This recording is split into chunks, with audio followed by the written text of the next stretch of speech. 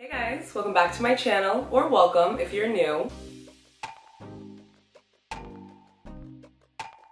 In today's video, we are obviously doing an Ikea greenhouse cabinet update. I posted a video when I first got my cabinet, just showing you what I had inside and how my setup looked at the time. So in today's video, I thought I would show you what it looks like now and update you on how my plants are growing. And I also wanted to throw in some before and afters. So without further ado, let's get right into it. So I guess I'll just go from front to back since it'll be easier than reaching behind to get to plants. But the first plant I wanted to update you on is my Monstera albo, because we propagated my entire plant. So I actually have this one that has tape around it because algae was building, this little one, and this one right here. So we propagated it and ended up with a bunch of cuttings. The first cutting that I had potted up was this one right here. It only had one leaf, which has now turned into all of these leaves. So I have 4 leaves now with 1 leaf coming in right here. Hopefully it's variegated because only the leaf that was propagated, which was this one, is the leaf that has variegation on it on this plant. Well, there's some on some of these other leaves, but it's so low you can barely see it. But this has grown 3 more leaves. It's working on a 4th one. Praying it's variegated, but I highly doubt it. You can see the roots on the outside of the jar. So I'm probably gonna have to repot this soon. I really wanna repot them all into one pot because I feel like it would just be better and easier to keep an eye on. So stay tuned for that in the near future. This is the leaf I had propagated, and it put out this one that had a little bit of variegation. And it looks like it's kinda gonna put out another leaf soon. Not that soon, not soon enough, and hopefully it's variegated. This crazy looking one, this is the one that has the most variegated leaf right here. And it's currently putting out a growth point finally, if you can see that right there. There's 2 cuttings in here. This one is in here as well, and it hasn't put out. Oh my god, I spoke too soon. There's a growth point down there. There's a tiniest growth point in there. I'm not sure if you're gonna be able to see it, but that's very exciting because I potted this up maybe 2 months ago now, and they haven't been doing all that great. Very slow growth. So I'm very excited to see that. I thought these were rotting. Yay. And then the last albo that I have is one that I also thought that I killed. It put out this leaf, and I had propagated this leaf by its, I spilled the water. What the French? I had propagated this leaf right here, and it actually turned black and mushy, so I thought that it was rotting, but I just ended up, oh my god, look at how big that root is back there. Jesus. But I had just potted it up on a whim into leca at that, and it actually is doing quite okay. I think this is the most variegated leaf that I've gotten from my albo so far under my own care, so that is so exciting. And it's currently working on another leaf as well. Hopefully it's variegated, but I don't see much white in there. Also, if you come into my greenhouse, I took out the humidifier and the fan just for this video, but I took out the bottom shelves because it was just a little too crowded in here, and I didn't have enough plants on the bottom shelf anyway. And I put pots back here that I wasn't using currently, and I put plants on top of the pots. And I just think it looks so much better in here. It's way more comfortable, there's more room. But one thing that I did want to mention about this greenhouse is that this is definitely getting moldy, my pegboard, and that's because I never sealed it. I definitely should have sealed it and sealed it well, but I didn't seal it at all. So I'm gonna have to take that out soon and probably get an acrylic one, or just take it out and not have one back there at all. I'm not sure yet, but it's definitely moldy and it smells terrible. I backed you guys up a little bit. Why do I feel like I should do the video over? Oh my god, this is such a better angle. Why was I this close? It's okay. You see my ass, Sheeny? No? Okay. I'm gonna move on to the next plant. Okay, let me grab this one. I love this plant. The next plant in my greenhouse that I wanted to update you on is my Maranta. I think this is every time I go to say the name of this plant, I have no idea what kind of Maranta this is. So if you know the name of this Maranta, please leave it in the comments below. But this is one of my Maranta that I have in this really cute pot. It's not actually... No, I just broke a little leaf. Thank God I didn't snap it off, but I made a little crack in the leaf. Oh well. I want to take it out of here though. Please hold. Oh my God, this is so hard. Why did I do this? Okay. How are we gonna do this? How are we gonna do this? How are we gonna do this? Got it. Okay. Okay, so it's still in his little Progresso soup bowl with his mouse pole. I actually had to use that just to help him grow because it was leaning over, and sometimes when it leaned over too much, it would snap completely off the roots. So that was creating an obvious issue. I'll insert footage of what this plant used to look like because it literally came from the graveyard. I killed the shit out of this plant and I propagated it, and I propagated it, I potted it up, and I snapped the roots off, had to repropagate it, and this is what I'm left with now.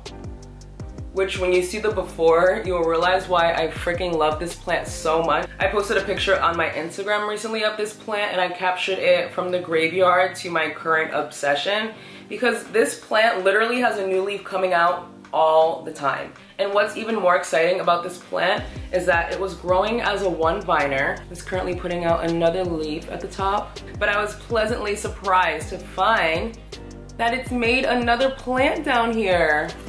Like one day I just saw a little swirl coming up, and now there's two little leaves down here, and it's no longer a one viner, and I didn't even have to propagate it.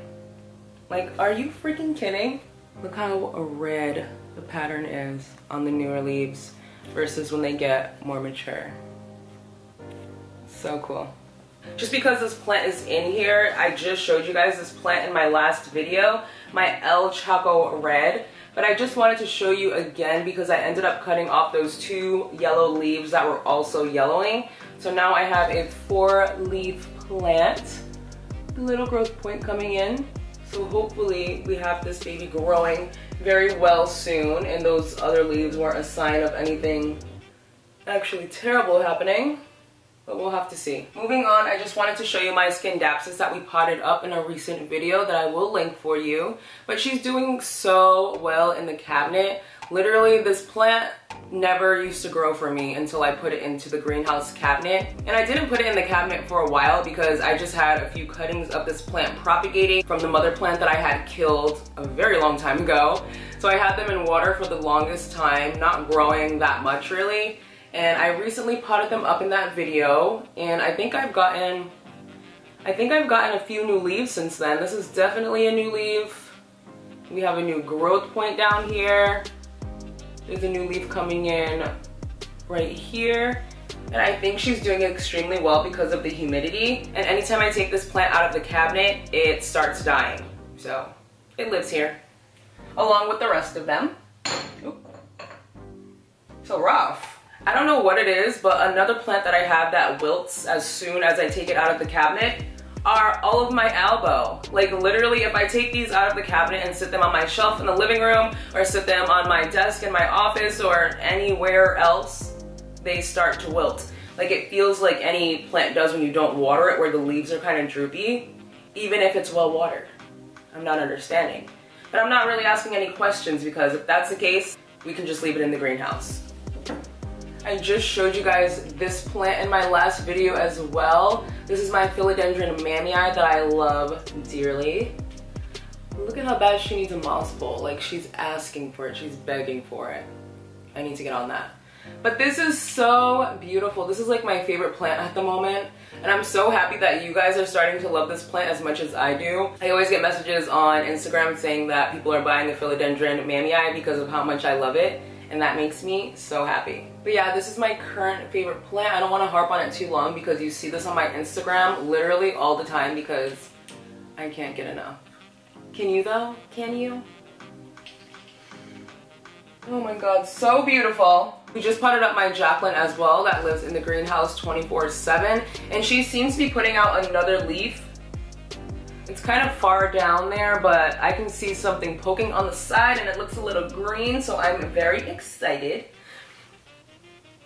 This isn't something that's been in there since I got the greenhouse cabinet though. I just got this plant a few months ago and grew it from a bulb, but it has lived in here ever since. I'll do a quick update on my philodendron mammii and philodendron verrucosum. Philodendron mammii and my philodendron verrucosum propagations.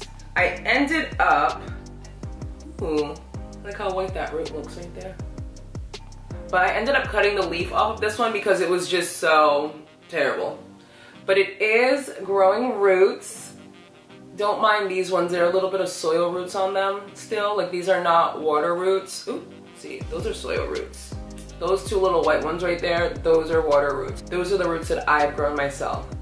And there's also a growth point there. My camera overheated. Now I'm cold. It's okay, where was I? Propagations. Did it get darker? I think it did get darker, but I think we'll all be okay. I was talking about my propagations. I think I showed you this one first with the little growth point right there. I cannot freaking wait to see these. I'm so happy to be propagating a large philodendron verrucosum because I know they're going to turn into some beautiful plants. This is another propagation that I took. I think this was the healthiest leaf, but it is dying. But it's also growing some roots. Don't ask me why they're brown at the tip. I have no idea. Looks like a match. Nevertheless, there is a growth point as well. So I'm still really excited for these propagations. I have those two philodendron mammii propagations that are still propagating and working their magic in water right now. Those might get those might get potted up soon as well. Sometimes I pot up plants off camera because the urge just hits me. Like this plant today, well, this is a propagation that I took from my philodendron verrucosum. This was a leaf that was unfurling on the plant when I propagated it. And today, when I looked at it, it was with the rest of the propagations I just showed you in the same little container. Oh, I actually had cut the leaf off of this as well. The big leaf that was attached because it was done for. But I looked at this little piece that I had left today, and you know when plants are growing, when they start moving and becoming like very erect. So this plant was doing those things this morning. So I thought I would pot it up into this little tiny temporary pond situation until it gets a little bit more established. And the reason why I'm caring for this one in a different way is because it's a different type of propagation in my eyes. This has a leaf that's trying to unfurl, and it's probably been trying to unfurl for a very long time now. So I'm just trying to speed up that process so we can get this unfurled and get to growing this plant. Moving on.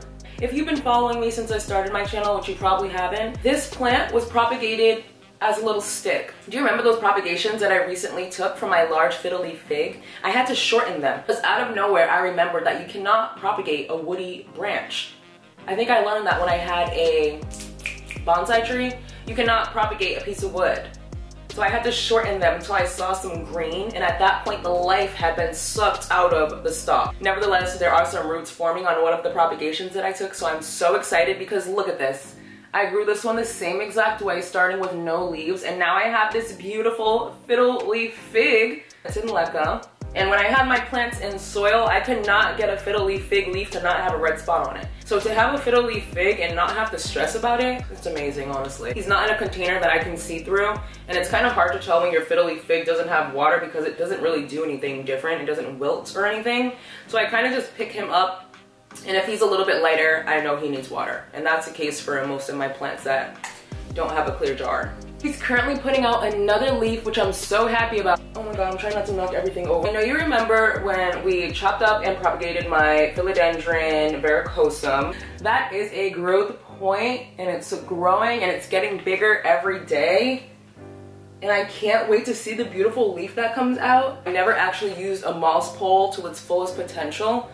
Like that's a lie. I definitely had a few plants actually root into a moss pole, but like not one I was excited about. And this is the plant that I'm really excited about, and I thought that it was gonna rot because the moss pole is wet most of the time, but it's actually growing so well and I'm so happy. Speaking of verrucosum, I'm going to update you on my small one. If you don't mind this hideous pot, it's just to prevent algae because there's a problem. This plant was dying for so long. I even have a whole video saving my verrucosum. I propagated it again, I potted it up, propagated it again, potted it up, and nothing worked until now. I'm not sure what I did though. because I do a lot of things. I don't really wet this moss pole at all. It's not even completely filled up with moss. Put it on there for support. This is how all the leaves were coming out for the longest time, like this. Dusty, crusty, musty. And now, my God. If I would have known that there were different kinds of Philodendron verrucosum when I first bought them, I definitely would have got a large leaf Philodendron verrucosum. Not that this isn't pretty at all, but it just, these leaves I don't think will ever be that big. Imagine I can get them that big though. But I don't think they can get that big because I literally bought a verrucosum mini, I believe. I'm not gonna lie, I literally stuck this in here for the video because I just wanted to show you how cute and beautiful my serpens is. I'll insert footage of when I first got this plant, but look at how beautiful she is. I can't believe it. I really don't know what I would do if you bloomed. It's becoming a lot more root bound, so hopefully I will get some blooms on this plant wicked soon. Then we have one more plant to talk about, and I already talked about it, so it's not gonna be that long, but it's my Philodendron manii. To be honest, I don't think this plant needs to be in the greenhouse because the ones that we just recently potted up, they're in my living room. I'm going to have to figure out different ways to store my plants that need more of a humid environment. That does bring me to the end of today's video. Give me a thumbs up if you did enjoy. Thank you so much for watching. Don't forget to follow me on my Mother of Plants Instagram, and until my next video, bye guys.